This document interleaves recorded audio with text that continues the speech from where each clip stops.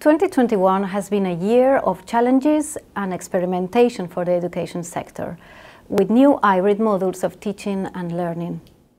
But Marc, as Executive Director of European Schoolnet, tell us how this year has impacted the education community. This year has particularly confirmed the importance of digital solutions and how they can support and transform our education systems.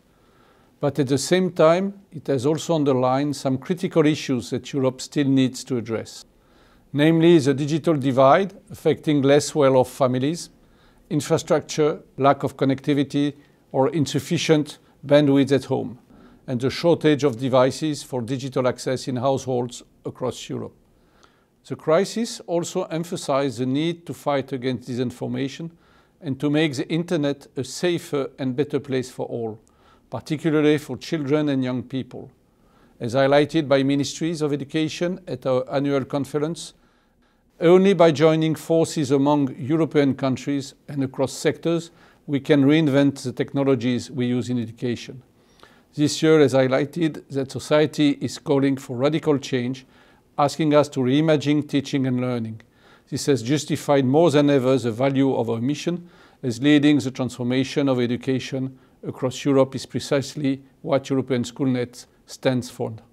Despite the pressure caused by the pandemic, for example, working remotely and also the reorganization of activities and tasks, we see in your annual report that European Schoolnet has been delivering all the objectives for the year. So, what will you say are the main outcomes of the year? As the Executive Director of European Schoolnet, I'm proud of how our various teams continued to adapt to the unforeseen circumstances of the pandemic. Without their exceptional talent, passion and dedication to supporting our mission, we simply would not be where we are today. You can refer to the whole report for greater detail on all the activities we focused on during 2021. But as a general overview, I would like to highlight how we embraced change by virtualizing our meetings and events, by testing and finding creative solutions to help our education communities through this crisis and to move forward.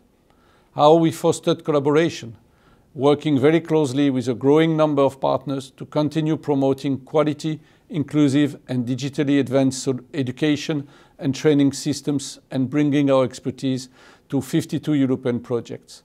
And finally, how we delivered positive change.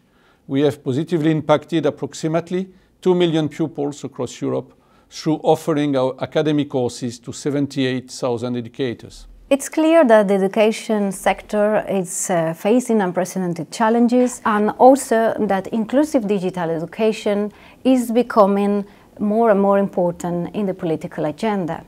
So, looking at the future, what will be the role of European Schoolnet? European Schoolnet will certainly play a crucial role in the months and years to come. We see this as an opportunity to build a stronger and more resilient Europe, putting the focus on education and therefore on the future generations.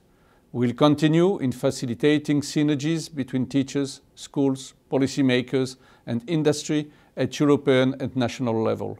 In particular, new schooling models are emerging, and we will support ministries of education with evidence-based knowledge and recommendations to help them in implementing these new models and integrating them into their national systems.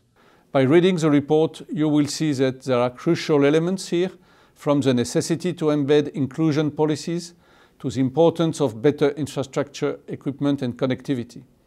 Also, we must underline the centrality of digitally competent teachers, the necessity to further engage with the reform of our curriculum, as well as the need to explore ways of increasing the autonomy of our students and to enhance their motivation for learning.